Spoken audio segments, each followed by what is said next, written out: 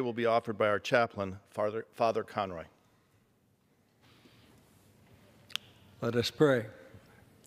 Almighty God, we give you thanks for giving us another day.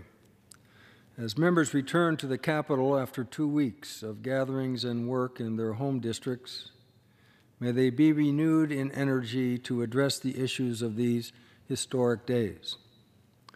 May a sincere love for and dedication to our form of government prevail over partisan interests, that our experiment in Republican democracy might perdure into a hopeful future.